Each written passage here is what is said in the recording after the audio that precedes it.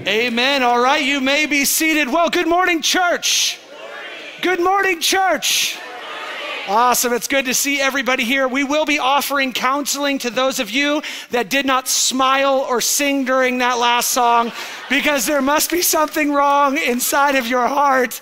You know, I mean, gosh, that song gets me all worked up. It's like, hey, last another one. I'm like, yeah, how are we saved? Jesus. You know, it's just, if you guys can't smile during that, I don't know what's wrong. Maybe you don't know Jesus. I don't know. I'm not saying that. Anyways. If you have your Bibles, let's open them to Acts chapter 28. Man, can you guys believe that we have finished the book of Acts? You know, it's so funny because it took, such a long time in those 2 years or whatever that we've been doing it. And then this year, it was like on fast forward how quickly we were going through it. But what an awesome blessing it has been to go through the book of Acts. And so we will finish the last chapter, Acts chapter 28. And then some people are asking kind of what's the next step. We will spend, like I always do, a little bit of time in Psalms, a little bit of time in Proverbs. That way we can continue through those books and we won't have to go through them all in one sitting. And so we'll spend maybe 1 week in Psalms, 1 week in Proverbs, and then we're going to go into a gospel. We'll be in the book of Matthew. So very, very excited to start that with everybody as well. Pastor Gerald will be back next week, so it'll be an awesome blessing. And so just that encouragement that, man, I'm excited to see what the Lord is doing at Joshua Springs. Are you guys excited? The Lord has been so faithful and so good in so many ways. And man, it is just awesome to ride the wave of the Holy Spirit. And so again, if you're new with us, we're glad you're here. You're already family. And so we want to just kind of tell you what's been going on through the book of Acts and kind of catch you up on the story so you're not completely lost.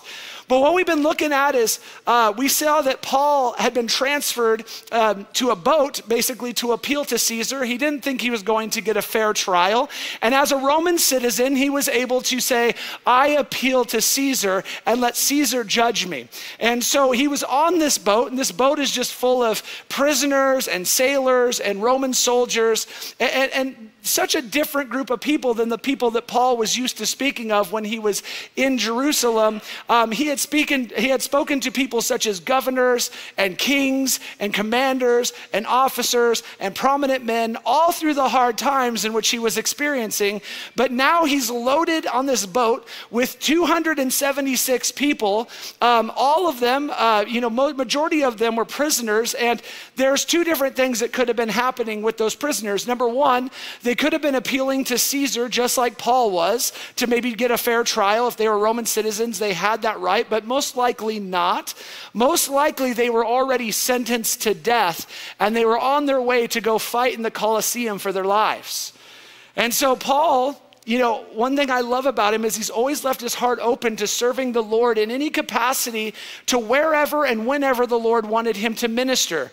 We're going to see that again this morning. Wherever God wanted to send him, God was going to send him. Whatever God wanted to do in his life, he was open to God doing it. Basically, God was kind of like his secretary, feeling these divine appointments within his life. Okay, you just got done speaking to kings and governors and prominent men. Now you're on a boat full of hopeless people.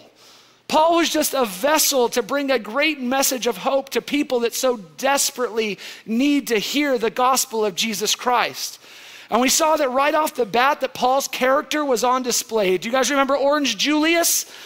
Orange Julius, he was there. Julius, the commander, the centurion, we don't know a lot about him except that he is a hardened Roman, because to have that much influence and that much power in Rome, you would have had to have stood out.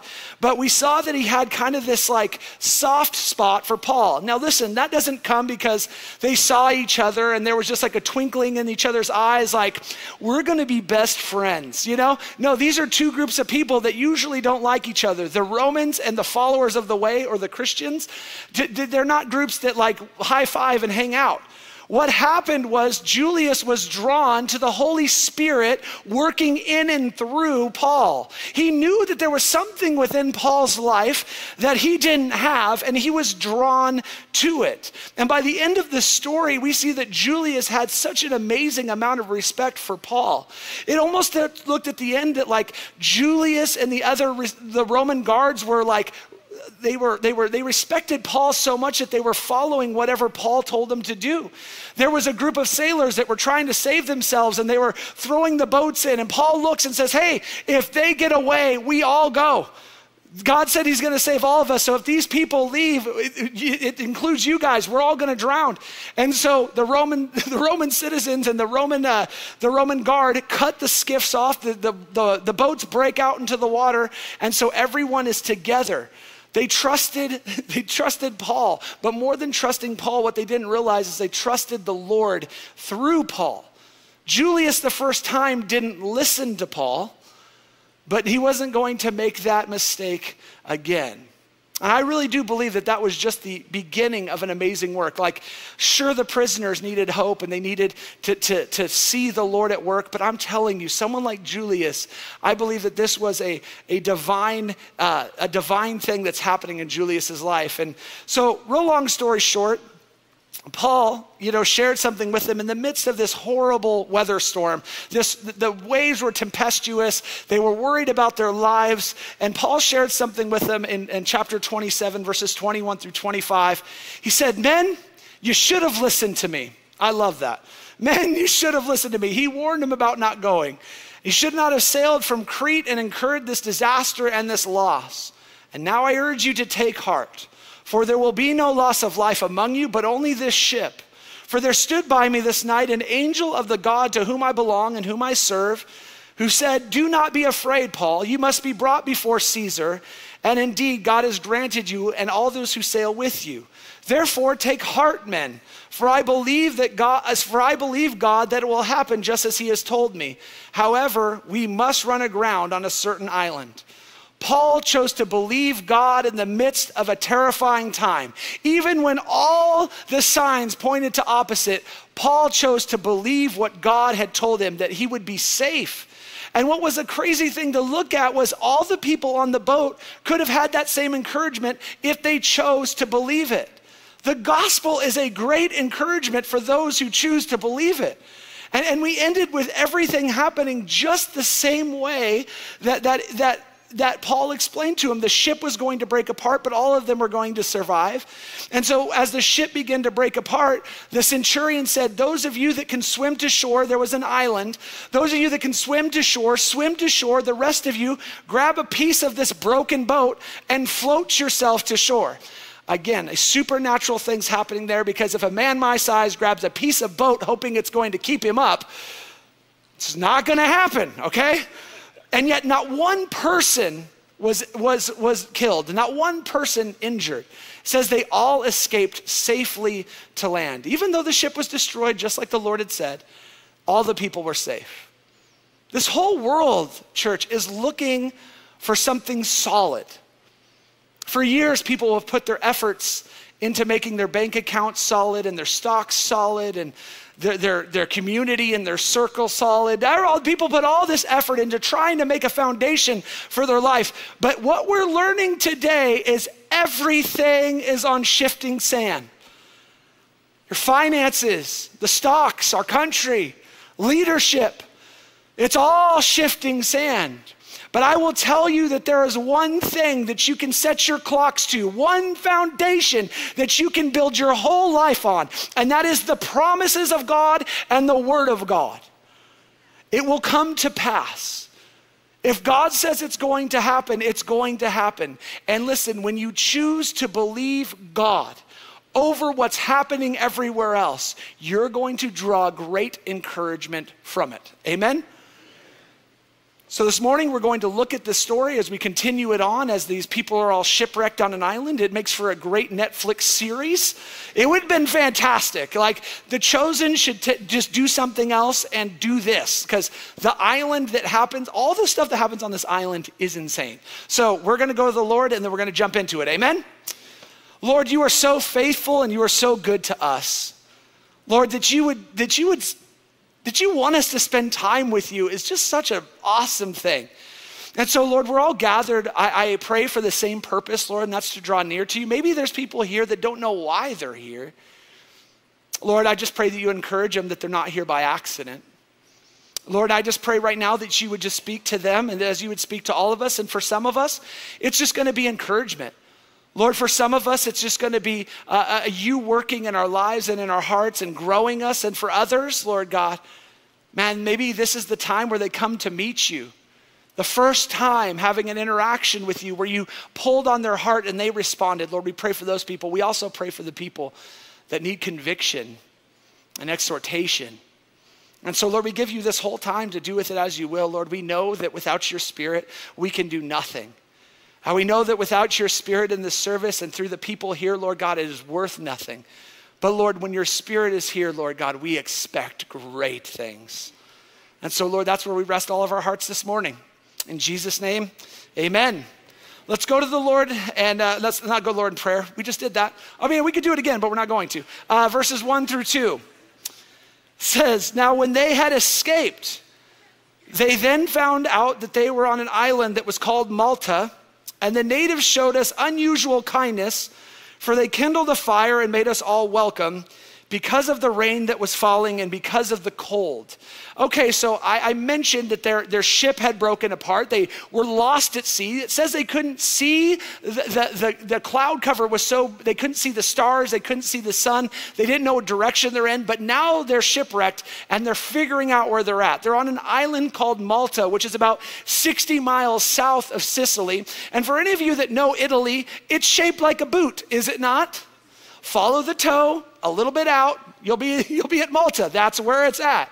And so we're reading here that there was natives already living on this land and living on the islands, and they treated these poor, crashed, wet people with an unusual kindness.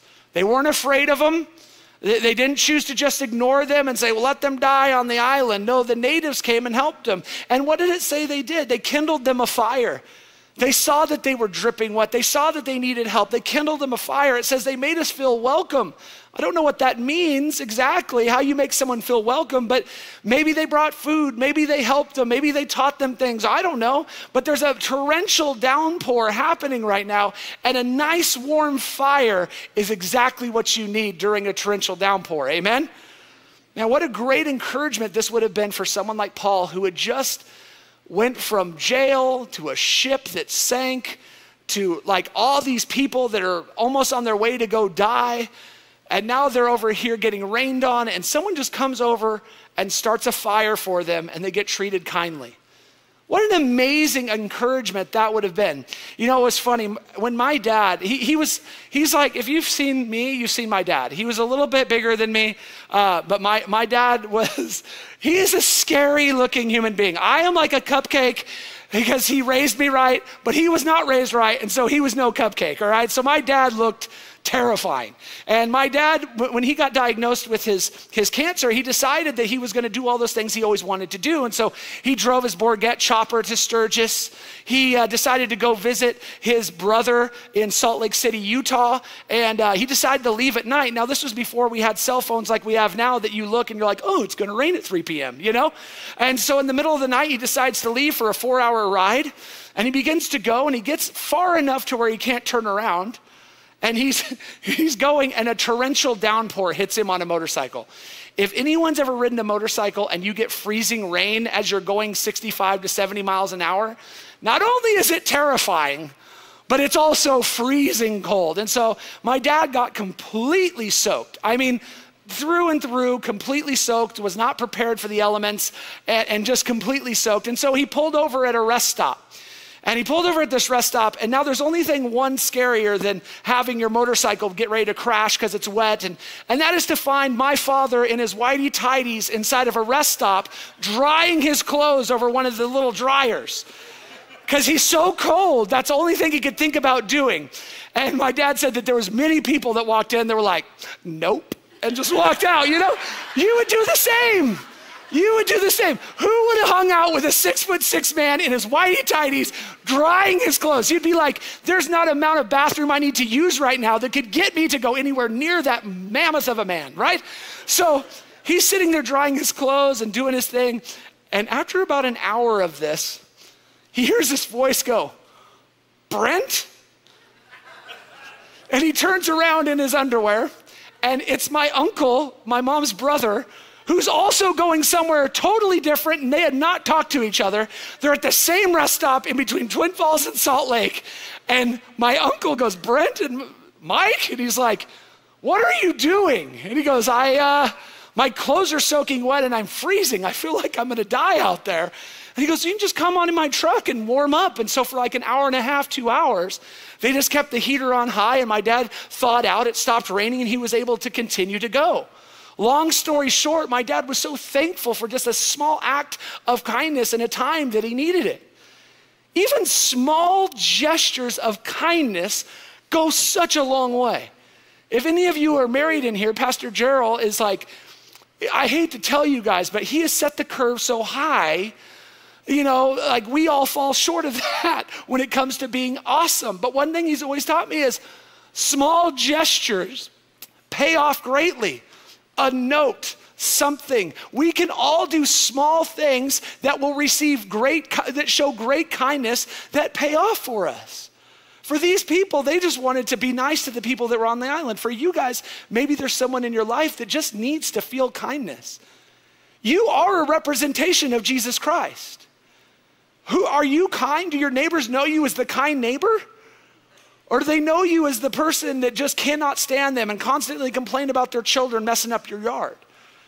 It's a good question to ask yourself, because we should be showing Jesus to everybody, and we do it more than just showing up to church. We do it by the love that we show to others, and oftentimes it's manifested in small acts of kindness.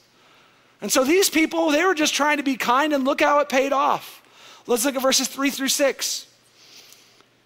So it says, Paul had gathered a bundle of sticks and he laid them on the fire, and a viper came out because of the heat, and it fastened onto his hand.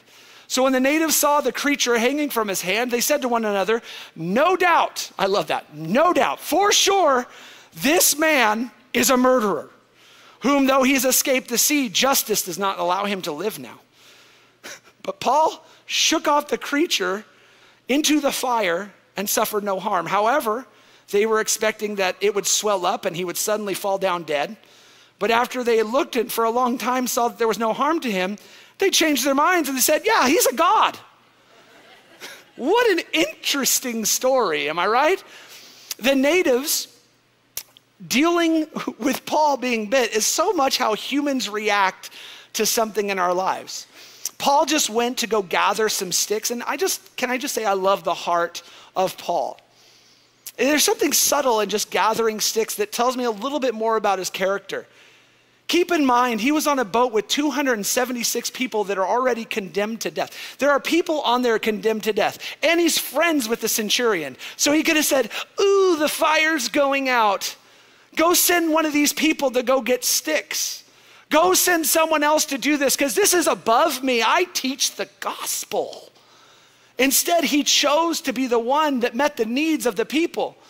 There was a need that needed to be done, and so he went and he did. A servant's heart needs to carry on into all aspects, not just teaching and preaching. I'm telling you, I get so irritated by teachers and pastors that refuse to help out in any other way but teaching to you and preaching to you. "No, you want me to go on a hospital visit? I'm sorry, I'm a teacher. That's a pastor's job." "Oh, I would like to go over. I would like to help. I would like to help with what you're doing. I would like to do it, but I am a pastor, and I am a person of scholarly pursuits." It's like, what is your deal? You can't get your hands dirty? Listen, great leaders are people that would do and have done the same things they're asking you to do. Pastor Gerald has been a shining example of that. There's nothing above Pastor Gerald that he doesn't do. He's cleaned toilets when they needed to be clean. He picks up trash when it needs to be picked up trash. When it's a work day, he's out there in his dirty clothes. And you know what happens from leadership down? If he's going to do it, we're all going to do it. Serving alongside others, not being elevated. And so Paul just went to go grab some sticks for the fire because he wanted to bless other people. And there was a snake in the sticks that didn't just bite him. He was like, did you see that snake? It went off. It was like, and he's like, it's just like hanging off, swinging its tail. And he's like, look at it, Who has lived in this desert for more than 10 years? Raise your hand. You were all desert rats. You were all desert rats. I've been here for 14, so I'm along with you. I'm officially the person that moved here from Idaho, and I didn't know that you needed to rustle around your firewood or your sticks or whatever before you went grabbing it. Because here's what happens. There's snakes in them sticks, right? And you need to be aware that if there's a rattlesnake, you shake it up a little bit or you throw something there because you don't want to have, you don't want that. And Paul got bitten by this snake, and the first thought of all the natives, yeah, this man, he's done something bad. He's like a murderer. Yeah, the reason he got bit and the reason he's going through hard times is he must be a pretty bad person. See, the Maltese believed that there's a universal law, that there was a moral law that always worked itself out. And so he survived the boat crash, but now that he's bitten by the snake, he's going to die because he's a murderer. You might go, that's a really weird way to think. Listen, it's the same exact thing in our culture today, even sometimes with believers. It's really, really weird how people do these kind of things. Oh, that person must have done something really bad to have this kind of problem happen within their life. You know, you'll look at someone suffering hard times, or you'll look at someone who's homeless, or you'll look at someone with financial turmoil or sickness and be like, there's times when people will draw this fact of like, oh man, alluding to the fact that, oh, they must have done something wrong within their life. I'm here to tell you, if you're suffering through hard times, that's not necessarily your fault. It's not the case all the time. Listen, in this world, nice things can happen to bad people, amen? And nice people can have bad things happen, amen? We as Christians have to stop blaming the universe and karma. There is no universe out to get you, nor is there a karma that's coming to get you. Please, I know I'm going to be saying this with kind of like a weird, like cocky attitude, but I'm not trying to. But what we do when we're saying that, oh, it's karma coming to get us, you know what you're doing? You're limiting the power of God to do the work. We leave it in God's hands and believe that he's a way better judge than us and he knows what he's doing in people's lives. I cringe when I hear Christians say, oh, I just know why these things are happening to me. And you know why they're happening? Because I'm a Capricorn. Your astrology sign is bigger than the God that you serve? Oh, this is a wild month and I'm feeling a little bit rascally because you know me in March. Are you serious? Did you see that guy? He just cut me off, gave me the bird. Karma's gonna get him. Stop talking about karma. It doesn't exist. Stop talking about your astrology signs. They don't exist either. You're mad at me? Be mad at God's word. Sure, there's consequences for living in certain lives. I'm not saying that. Like living a certain way in your life and having certain sin in your life will lead to consequences. That's obvious. Living in certain destructive lifestyles will leave your life in destruction. It's pretty understanding, but it's not some universal karma that is punishing bad people. Because if we're just going upon universal karma, punishing bad people, I hate to tell you guys something. Romans 3:10-12 tells us that there is none, no, not one. There is not one who understands. There's not one who seeks after God. They have all turned aside. They've all together become unprofitable. There is not one who does good. No, not one. You're all in a lot of trouble if karma exists, is all I'm saying. It's not about, oh, I'm a better person than him, so that's not going to hurt me. Listen, in and of us, there is nothing good. There is nothing good, but Christ is perfect. Christ is what we want to show people, not you. Listen, in John 9:1-3, Jesus dealt with this exact way of thinking because his disciples were under the same belief that, oh, if something bad happens, then they had to have been a bad person. There was teachings of their day that was like that as well. They come up to Jesus and they said, Rabbi, who sinned? Was it this man or was it his parents that he was born blind? They're blaming his own sin or the people in his life's sin that he was born blind. And you know how Jesus answered that? He said, neither. Neither. Neither this man nor his parents have sinned. Now, we're all sinners, but they didn't sin to make this happen, is what he's saying. But that the works of God should be revealed in him. God has a plan even through your trial, even through your sickness, even through your troubles. That like it says, that the works of God should be revealed. This is why bad things can happen to us, because God has a plan to reveal his good works. So they're thinking Paul was getting punished for some awful thing he did here. He gets this snake on his arm and he shakes it off and throws it into the fire. And I can feel the temperature in the room right now, okay? I know that we are here in the desert and we believe in all the animals were here before us or whatever everyone's talking about. And some of you right now are like, why didn't he relocate the snake? Okay? I'm here to tell you that in that day, there was no snake relocator at that time. So he couldn't call that awesome snake whisperer lady who absolutely, her job is the most terrifying thing in the world. She's like, look, that's a snake. I'm like, have fun with that, And then they deliver it to your house and to your house out in the desert. They're like, no one lives here. You're like, I have a rattlesnake farm now, But there was no snake relocation, so he just shook it off, threw it in the fire. But look at the fact, he just calmly shook it off. He didn't freak out. How was he able to do this? I believe it goes back to Acts 27, 24 through 25. When the angel talked to him and said, do not be afraid. You must be brought before Caesar.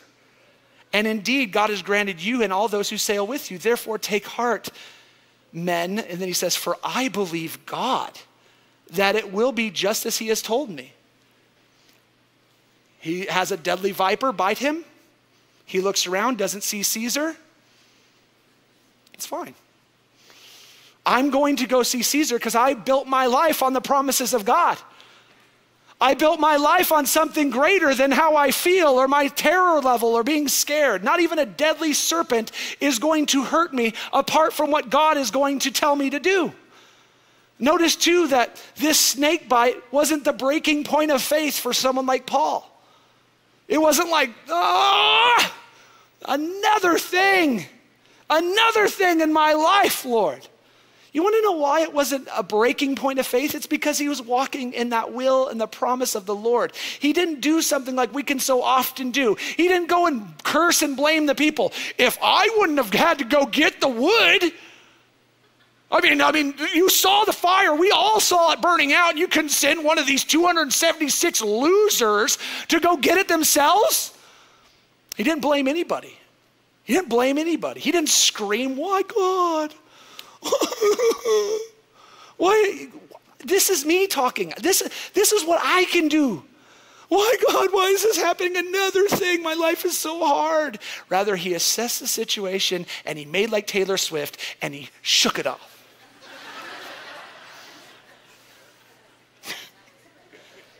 Mark 16, 17 through 18 tells us, these signs will follow those who believe. In my name, they will cast out demons. They will speak with new tongues. They will take up serpents, and if they drink anything deadly, it will by no means hurt them. They will lay hands on the sick, and they will recover. Now, this doesn't mean that we act like complete crazy people in the South that take rattlesnakes and they juggle them and like tempt the Lord to bite them. I don't understand what they're doing, but that's not what this means.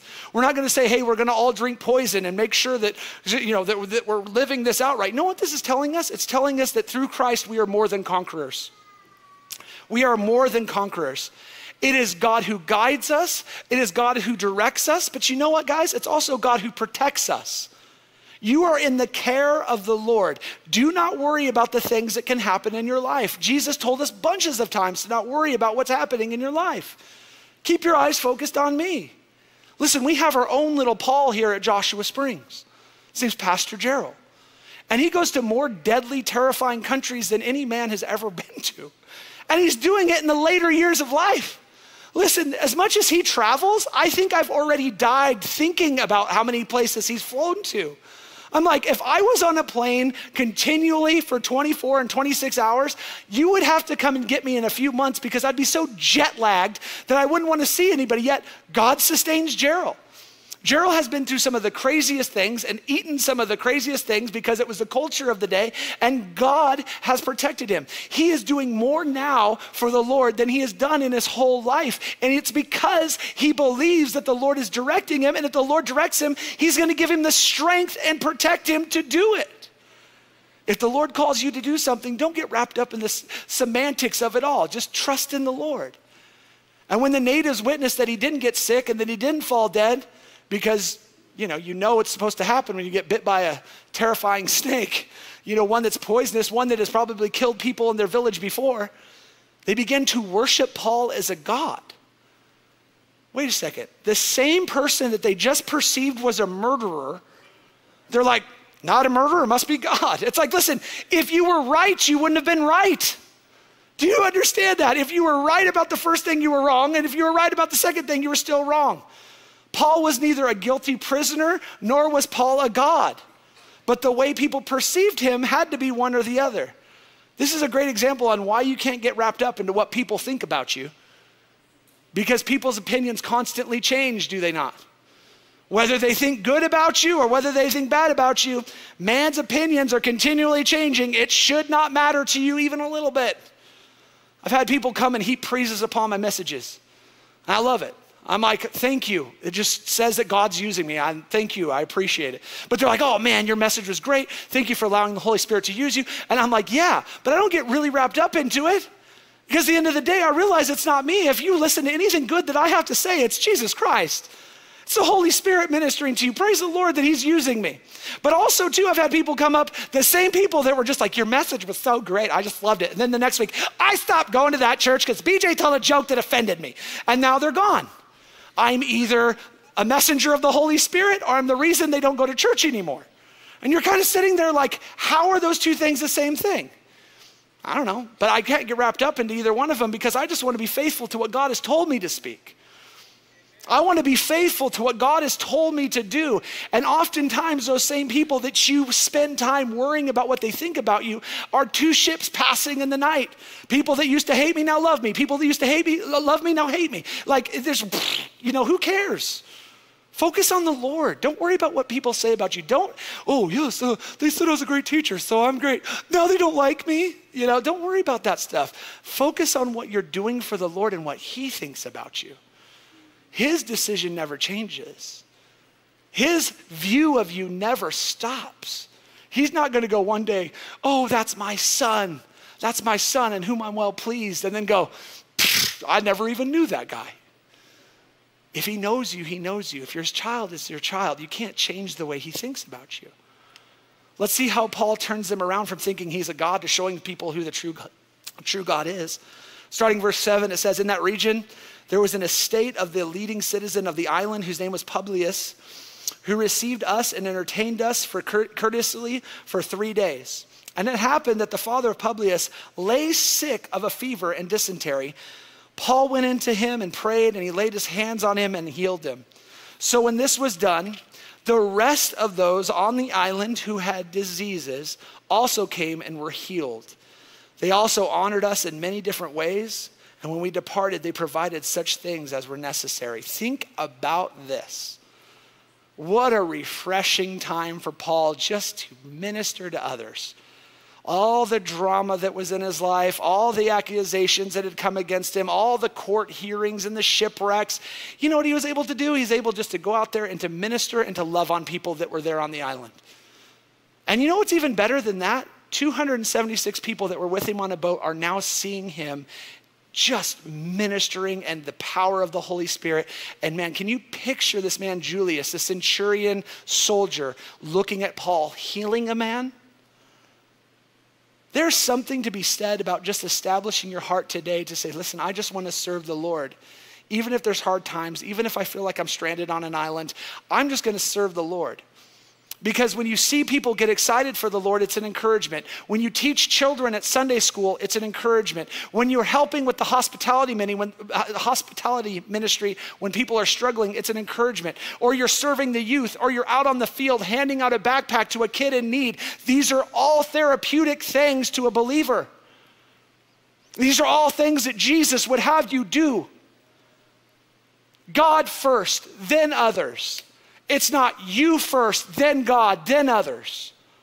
God first, then others. When your life becomes about serving yourself, when your life becomes about defending yourself and preserving yourself, your problems and stress are going to be elevated. If you're constantly worried about the state you're in, you're going to be in a big bunch of problems. But when your life is about serving others, it puts everything back into that right perspective. I quote this verse often, but I believe it with everything in my heart. When Jesus said in Mark 8, 34 through 35, he called the disciples and the people to himself, and he said, whoever desires to come after me, let him deny himself. Let him take up his cross. Let him follow me. For whoever desires to save his life is going to lose it. But whoever loses his life for my sake and the gospel's will save it. Everything can be amiss in your life. And if you're serving the Lord, he gives you a peace that surpasses understanding. He gives you a joy.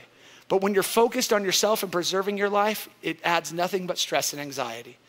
And this man, Publius, his father, he's suffering from some sort of fever and dysentery. And strangely enough, there's many that think that they know what disease it was. It was going around at the time called the Malta fever, which plagued Malta and Gibraltar and some of these other islands that were around. And it was traced back to a microorganism that was in Maltese goats at the time. And we don't know how long this fever was on this man, but we know that the fever can last up to 4 months, but a lot of times too, it can take up to 3 years. So this man had a fever from anywhere from 4 months to 3 years. So who knows how long it took, while he was suffering in this state. But I'll tell you how long I know it took for sure. It took enough time for Paul to come and heal him. Do you guys understand, again, that even his shipwrecked self on an island is ministering to a man that could have said, Lord, if you're real, come and heal me. And here comes Paul, wetter than, a rat inside of a toilet, just dripping, like coming and going, you know what? God's told me to heal you. And heals the man. And Paul healed him by a very interesting way. He went to him in faith, believing that God can do whatever. Church, whenever you pray, believe that what you say can and will happen. Don't limit the Lord. Don't pray these I don't want to say stupid prayers. It sounds so mean. Don't pray these really dumb prayers. That didn't soften the blow there, did it? That limits God. Lord, I know you can heal him, but you probably won't, just take him. It's like, until that person stops breathing, I'm going to pray the Lord heals him. And then he prayed for him. And he laid hands on him. And you know what? The rest of it was in God's hands. Whatever God does at that point is up to him. Paul made himself available to be used by the Lord again and again and again, and the Lord used him again and again and again. Then notice too, the work and the power of the Lord, it began to spread. People then began to bring droves of people to be healed. Okay, you could do this to them. How about all these people? The gospel spreading over the island. People are beginning to follow the Lord. But you know what's interesting? Those two words for healed, the one that Paul did and the one where all the droves came and healed, those are two different words. Two different words. The word that Paul used for being healed when he healed Publius' father, and the word for being healed for all the droves are two different words. The first one being for what happened inside that tent, Publius' father, means to cure, to heal, to make whole. It's the same thing you see in miraculous healings. That was a miraculous healing, church. What happened inside that tent was Paul laying hands, a miraculous healing. The man that had a fever for months and months and months, it left him and he was instantly healed. And people began to want that and they began to come. But the second word that was used that were healed, they were all healed. But the second word was therapeuo, which is T-H-E-R-A-P-E-U-O, which means to serve, to do service, to receive medical attention. So all these other people began to come to him. And then you see, remember, Luke is with them the whole time.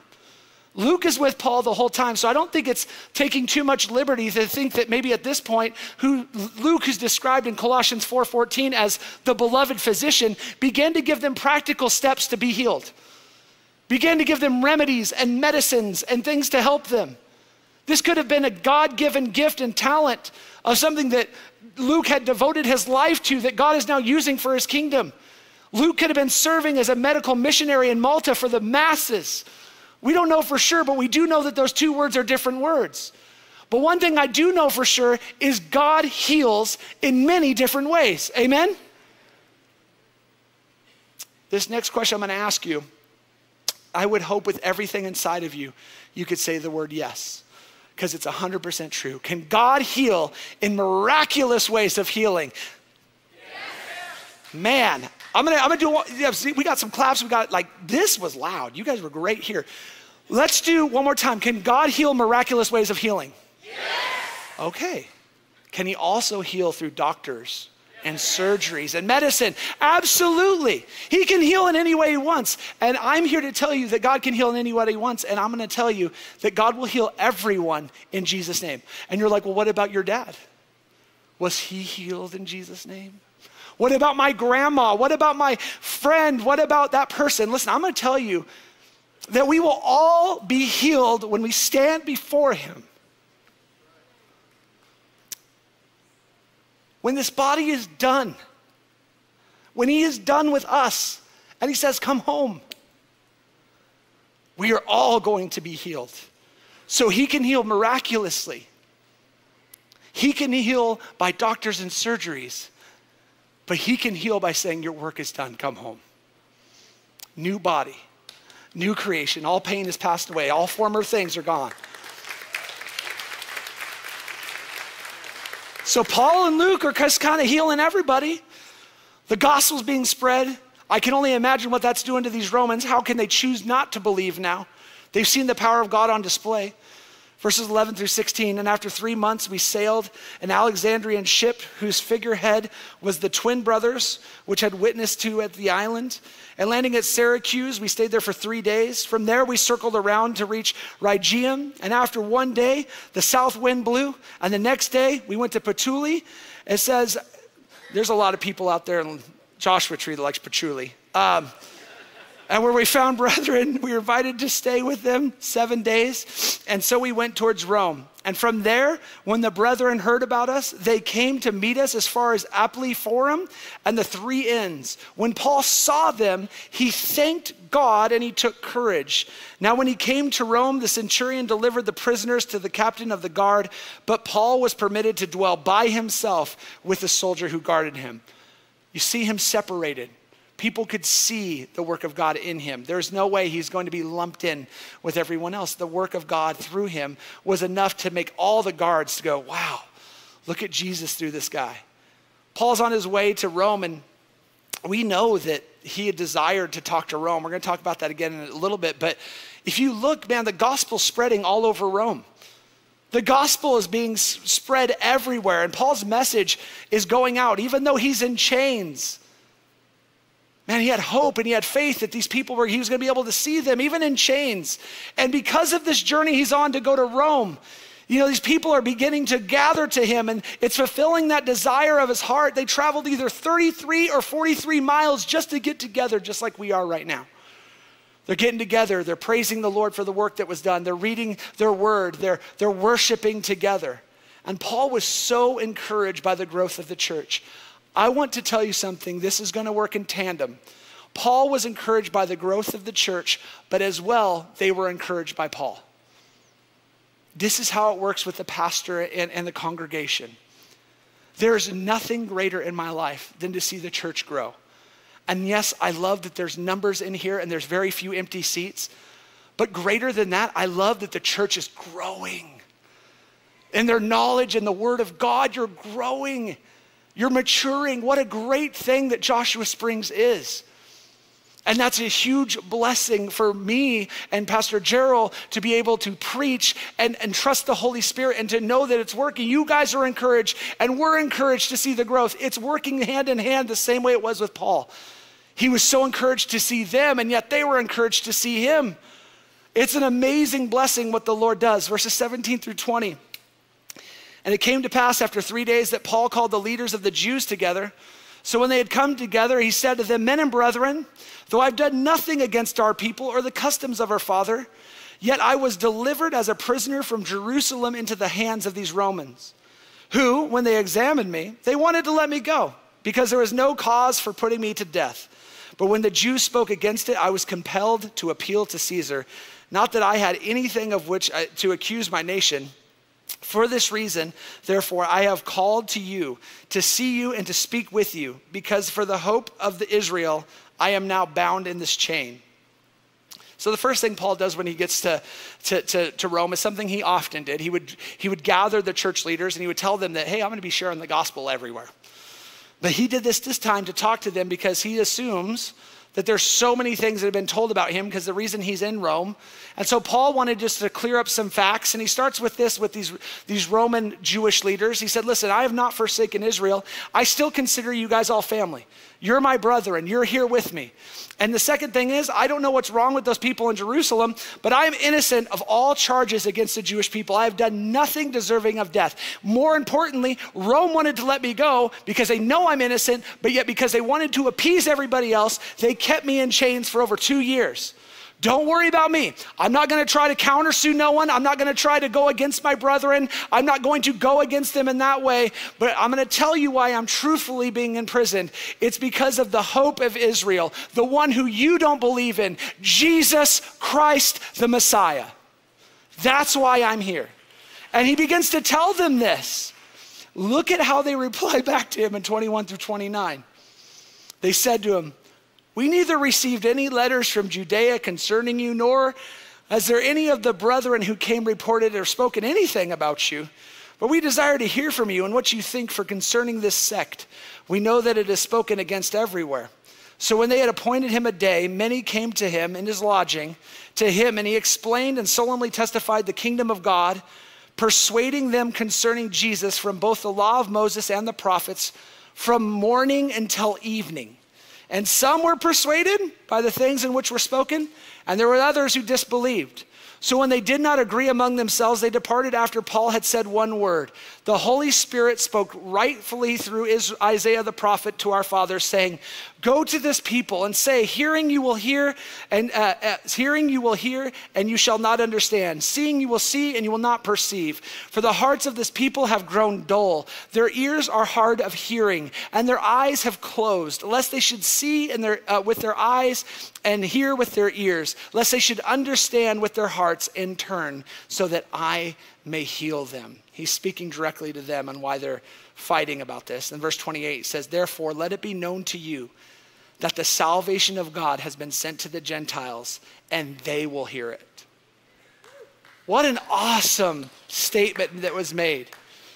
For all the travels, through all the trials, through all the problems, all the things that he's going through, only to be answered. I mean, like he's talking to the Jews and he's telling them, this is why I'm here. I know you have questions. And they reply with, we don't know you. We don't know anything about you, nor has anyone from Jerusalem sent any sort of papers to accuse you. At some point, you're really excited because you're like, yeah, awesome. They're not even here to accuse me. This is going to work out great for me. On the other end, you're like, what? See, there's a lot of reasons why people say that they don't understand why that he was there. I think the number one is, I think that they knew that their case was hopeless. And you stand before Caesar with a hopeless case, maybe that punishment could come down on you for trying to cause problems. So they're like, yeah, we're just going to send him away on a boat. We're never going to write anything. We're never going to go after him. We're never going to do anything else. This just shows you how much these Jewish people hated Paul and wanted him out of Jerusalem. Let him get on a boat to go to Rome to deal with Caesar. They didn't care what happened. They weren't going to show up. And the Jews in Rome might not have known who he was, but they were very curious about what he was following. They said, there's a sect in which you follow of Judaism. That's how they called it. You followers of the way. You Christians, so they say. We've been hearing about you. And why is Christianity so unpopular with all the Jews? And what they did next was another appointment from the Lord. Paul desires to see all Jews come to see Jesus. And they're like, we want to know more about Jesus. Tell us what the gospel is all about. We're going to gather everyone we know. And Paul's like, I'll see you in the morning. You know, they show up and he preaches, guys, from morning until evening. I go over 5 minutes and you've gotten your purse and you're out the doors, okay?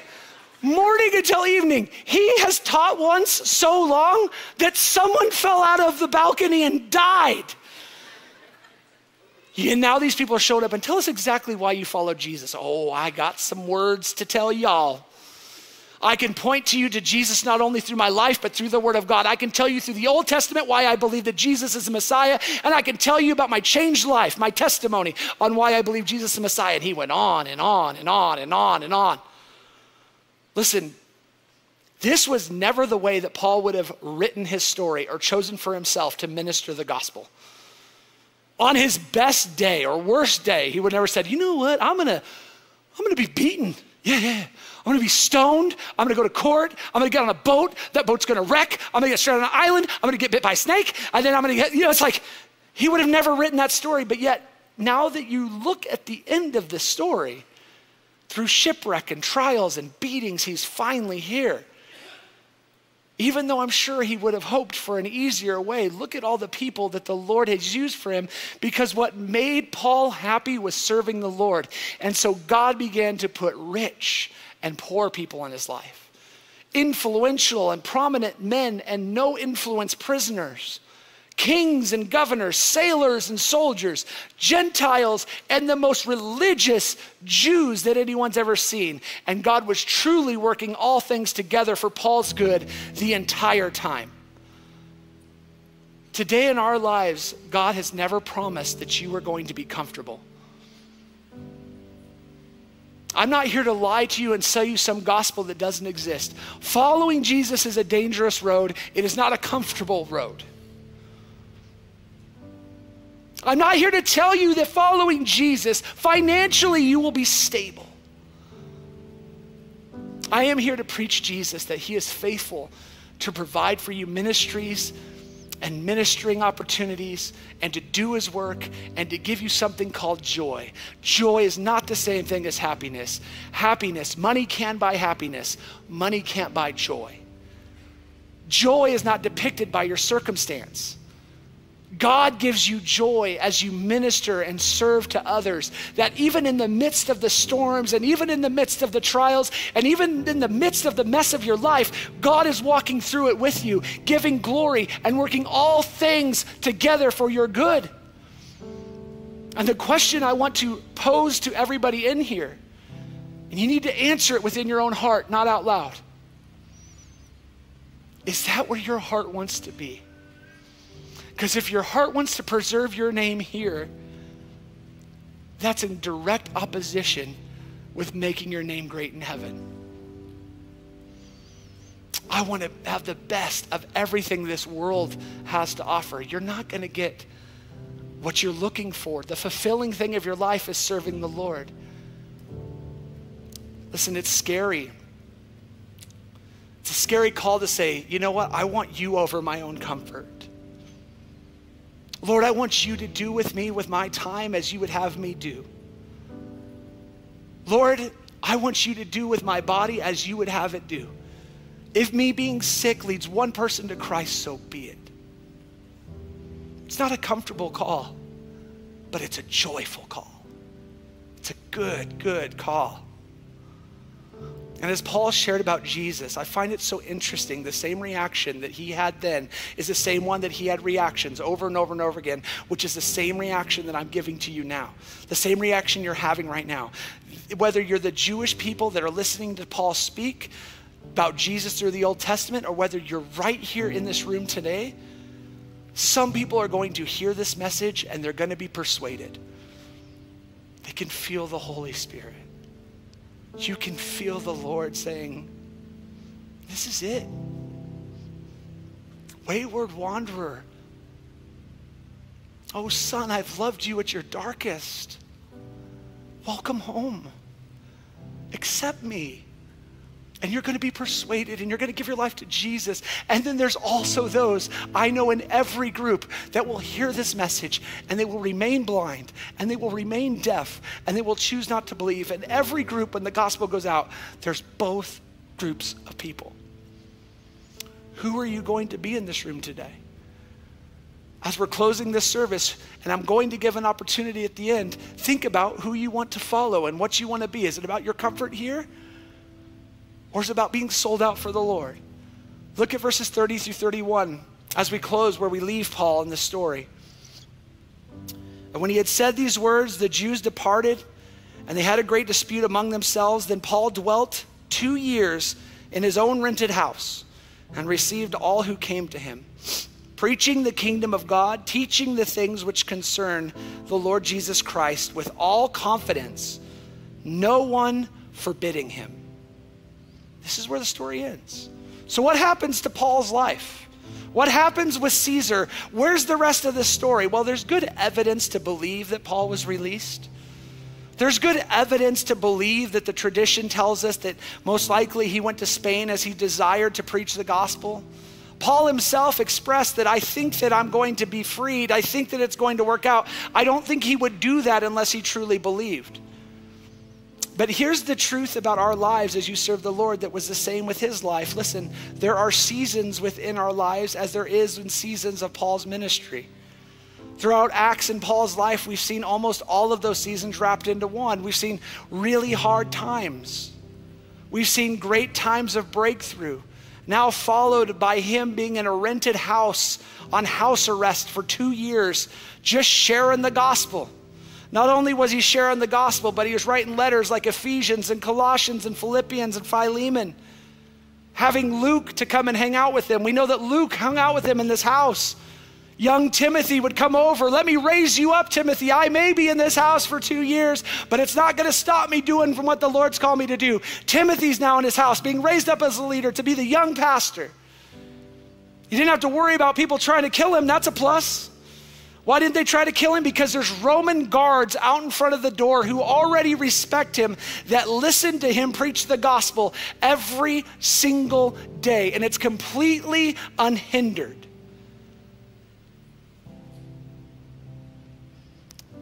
Then to later on in life, most likely, we believe he was released. He was able to resume his missionary travels like we know he loved doing. Then he was arrested again from 2 to 5 years later. Most believe then that he was condemned and then executed by Nero as a martyr. Between 64 and 67 AD, somewhere in there. But regardless how he felt of what season he was in, you guys know that the mission has never changed for Paul. Regardless of how he felt of the season that he was in, the mission never changed for Paul. The mission had always been to preach the kingdom of God, teach the things which concern the Lord Jesus Christ, and do it with all confidence. That's the way it ends. Preach the kingdom of God, teach the things which concern the Lord Jesus Christ with all confidence. Listen, in our lives, God often doesn't show us the entire picture. For Paul's life, God didn't show him the entire picture. But man, looking at it through this life that he's living now, he's slowly putting more puzzle pieces. God gives you one puzzle piece at a time. And you don't even know what beautiful picture you're making, but by the time your life's done and your life is over, you will see the beautiful things that the Lord has done through your life. God is in the long game. God is doing the long game. He has plans for everyone, everywhere, and it concerns you. Let this be your motto. Let this be your focus in life, that you live, that you exist, that you breathe, to preach the kingdom of God and to teach Christ with all confidence. Let that be your motto. Why you eat, sleep, breathe, live, survive, to preach the kingdom of God, to teach Jesus Christ with all confidence. Why is there no end to this story? I don't understand. I believe that there's no end to this story for a couple reasons, but I'm going to tell you one of them. I told you guys at the very beginning of this book, for some of you guys in your Bible, it says the book of Acts. Others of you in your Bibles, it says the book of Acts by the apostles. And I always told you it was not the book of the Acts by the apostles. It was the book of Acts by the apostles through the power of the Holy Spirit. I believe that there's no conclusion to this book really, because the book of Acts of the Apostles through the power of the Holy Spirit is still being written through his church today. I believe that the stories that are being written about are from your life and my life. I believe that God is still doing amazing things. I believe that healings are still happening. I know that people are turning to Christ for the first time, and there's people coming and seeing, and they're coming to see because you guys are going out and telling. Show people Jesus within your life. And listen, I'm gonna give everyone a chance to get your hearts right with the Lord tonight, this morning. I'm gonna give every single person a chance to get your heart right with the Lord and to know him for the first time. Because I shared with you, I know you're going to be in two different spots, and my goal is to teach the kingdom of God, preach Jesus Christ with all confidence, and I'm preaching Jesus Christ with all confidence. He is the way, he is the truth, he is the life, and no man gets to the Father except through him. You cannot save yourself, stop trying. You cannot fix yourself, stop doing it. But you're on the spot now. You're on the spot. Your ears have heard, your eyes have seen. And I know that in this room, there will be those that reject the message and there'll be those that accept the message. And I'm gonna ask for every head to be bowed and every eye to be closed. I'm not gonna ask you to come forward, but I am gonna ask you to stand for the Lord. If you want to accept Jesus Christ or get your heart right with the Lord, I would ask that you would stand right where you are so I may pray for you. I see you. I see you. I see you. I see you. Listen, you can't stand now. You won't be able to stand in the world. Trust me. Everyone here wants to see you come to know Jesus. One more chance before we start praying. If the Lord is pulling on your heart and saying, you have got to get right with me. Do not deny me anymore. Do not shut your ears to me. That is a call from the Lord, and you will regret that decision of not standing right now. Someday. If you want to accept the Lord, I'm going to ask one more time that you would stand where you are at. If you want to get your heart right with the Lord, that you would stand exactly where you're at. Amen.